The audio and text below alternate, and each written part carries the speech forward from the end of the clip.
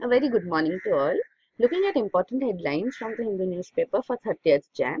On the front page you have Center advises against travel to China. Indigo, Air India cut services.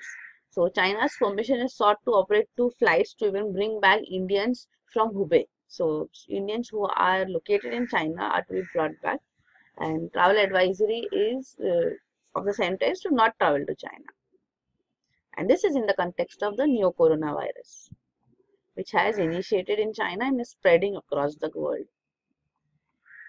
Here you have time limit on advance bail violates personal liberty, Supreme Court. So the Supreme Court has said protection of anticipatory or pre-arrest bail cannot be limited to any time frame or fixed period, as denial of bail amounts to deprivation of fundamental right to personal liberty in a free and democratic country.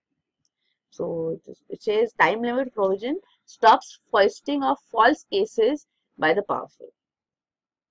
So the provision of bail as such, advance bail, anticipatory bail as it is called. So this is the entire history of how this idea of anticipatory bail came forth, advance bail.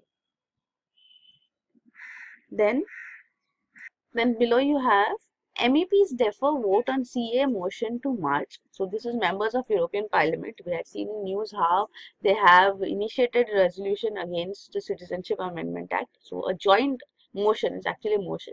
So a joint motion was discussed, but now they have decided not to hold a vote on the motion until the second half of March 2020. So this is hailed by India as a diplomatic win. They have discussed but are not going to vote presently. And this is Cabinet nod for raising abortion limit to 24 weeks. So Union Cabinet has approved the Medical Termination of Pregnancy Amendment Bill 2020 to amend the Medical Termination of Pregnancy Act of 1971. And this will be introduced in the coming budget session of the Parliament. And this amendment proposes to enhance the upper gestation limit from 20 to 24 weeks for special categories of women that will be defined in the amendments. So they will be vulnerable women, including survivors of rape, victims of incest, and others, like differently abled women, minors. So upper gestation limit will be relaxed for them from 20 to 24 weeks, in which they can have abortion done. Also, it says that this relaxation from 20 to 24 weeks will not apply to cases of substantial fetal abnormalities diagnosed by medical court. So, for them, it will not apply. On page 4, you have Council makes case for control of services. So, this is Delhi government council as such, senior advocate, who has made a case in the Supreme Court asking that Delhi government should have control over services. So, 5-judge bench of the Supreme Court took up the hearing of this reference. So, earlier the Supreme Court has ruled that Delhi, because it's a union territory, does not have complete control over the services as such. So, that is a concern, because depriving elected government control over services means civil servants basically. So, this will only cripple government. So, it was 2-judge bench actually which gave a split opinion on the question of services. The Sikri Bhushan bench in Feb 2019. Justice Bhushan held that Delhi government has no power over services, while Justice Sikri, who is now retired, who was the lead judge of the bench, took the middle path. On page 5, you have yellow rust in wheat crop causes alarm in Punjab and Haryana. But officials played down the fears. They say that incidence is limited to 6 districts in the 2 states. But there is this detection of yellow rust disease in wheat crop in sub-mountainous parts of Punjab and Haryana. So the crop yield would drop because of this. On page 7, you have Reliance Industries Limited lays out road with plastic waste. So 40-kilometer pilot project of road network was made with 50 tons of plastic waste.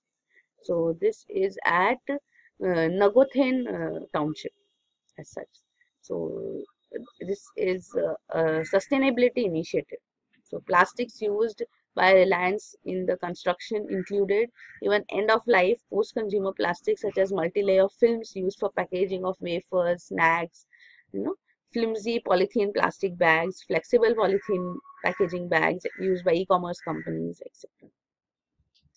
So this is the initiative. So Nagothane, it is a town in Raigad district of Maharashtra.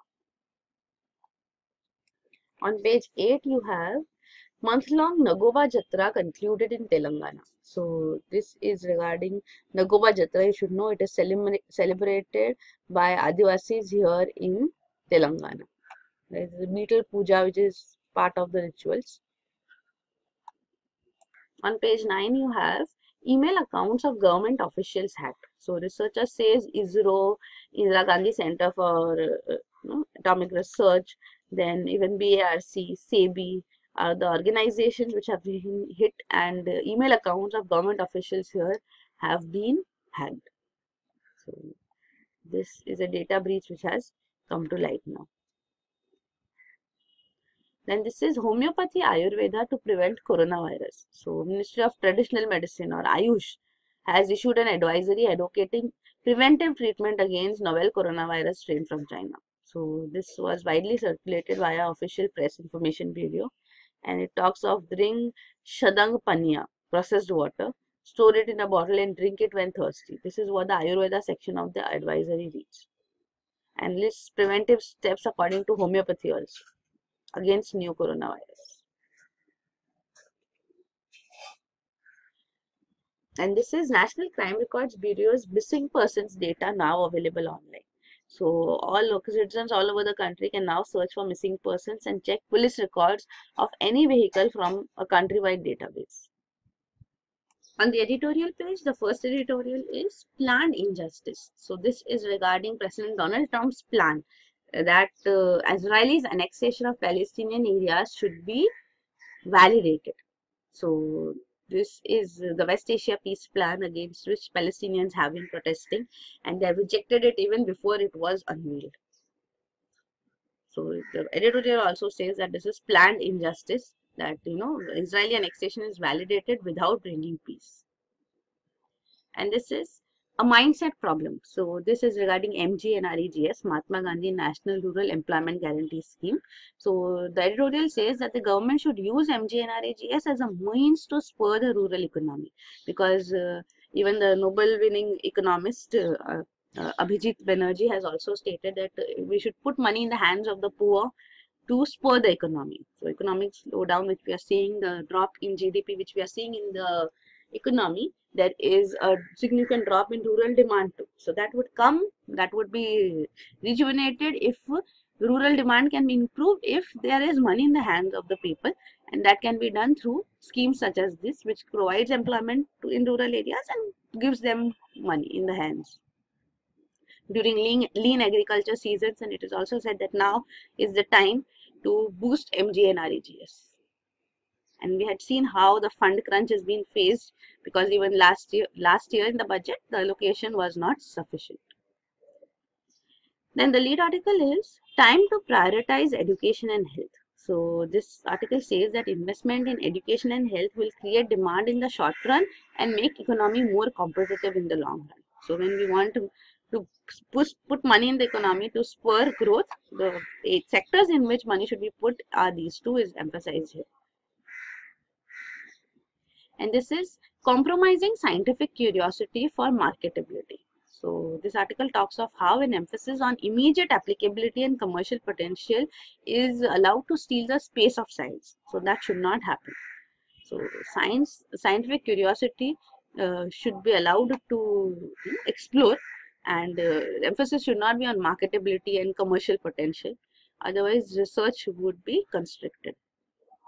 On the op-ed page, you have keeping the cow and Brahmin apart. So this is regarding Mridangam, the musical instrument, which is vital as such. It plays a significant role in classical music too. So this is regarding the instrument. And here you have Gandhi the dissident. So this talks of Gandhian dissidents. So it says it is crucial at a time when projects of critical thinking and democratic questioning have retreated. So future generations should remember 2019 as a Gandhian year. But then for that, the year is also marked by unprecedented action to combat climate change, especially by the young, and Mahatma Gandhi's writings, which were full of thoughts on the environment, especially how the earth provides enough to satisfy every man's need, but not every man's greed. So his environmental orientation is also evident. So that is covered here. His values. Then this is a roadmap for robust trade. So this talks about India-Australia relations, economic relations. So it says the challenge for India and Australia is to transform people-to-people ties into a trade relationship. On page 12, you have Supreme Court dismisses Nirbhaya convicts plea. So the quick decision by President does not mean there was non-application of mind, is what the Supreme Court bench has stated.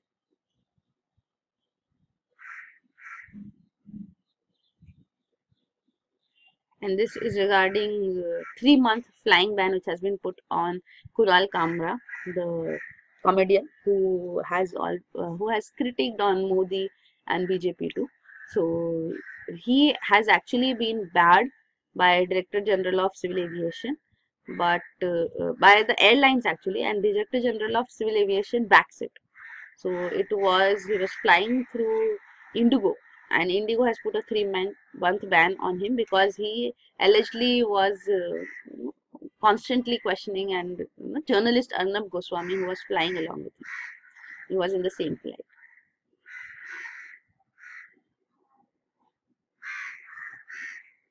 And this is Islam does not bar women from mosques, says board.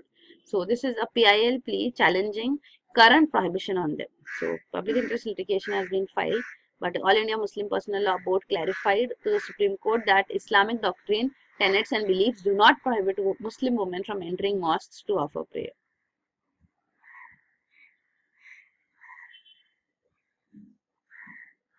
And here you have OSF moves High Court against watch list order. So this is Open Societies Foundation, which is an international grant-making network promoted by billionaire philanthropist George Soros. So he has moved, the organization has moved Delhi High Court against central government's decision to place OSF under watch list for funding NGOs and associations that are not registered under Foreign Contribution Regulation Act. So an NGO that expects to receive foreign funds has to mandatorily register under FCRA. So this is the issue here. On international page, you have US, Japan pull out nationals from Wuhan. So coronavirus death toll has increased to 133, and number of cases in China has jumped to 5,974, surpassing that of SARS. The World Health Organization has said there was a deeply concerning evidence of person-to-person transmission in other countries also. And it added that the emergency committee would reconvene to decide whether the spread of the new virus now constitutes a global emergency. So, 2 nationals have, and India is also planning to remove its nationals. And this is, will Trump's peace plan help resolve Israel-Palestine crisis? So this article talks about the West Asia Peace Plan, which has been unveiled by US President Donald Trump, which seeks to give Israelis what they have long wanted. That is, an expansive state with Jerusalem as its undivided capital, and tight security control over future Palestinian state. So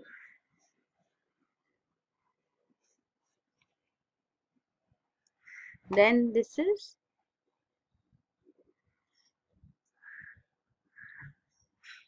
India urges direct talks between Israel and Palestine. So India has also spoken on the matter, and it says find an acceptable 2-state solution. And this is US House warns China not to meddle in Dalai Lama's succession. So US House of Representatives has voted to authorize sanctions against Chinese officials who interfere in the process of determining the Dalai Lama's successor. Dalai Lama, who is the Tibet's spiritual leader, is presently 85 now. Then on business page, you have corporate company specific news. So there's nothing important. Only Indigo news is there regarding how shareholders have rejected change to share transfer norms. But this can also be skipped. So that is it. These were the important headlines. For detailed coverage of current affairs, you can visit our website, aashar.com. Thank you.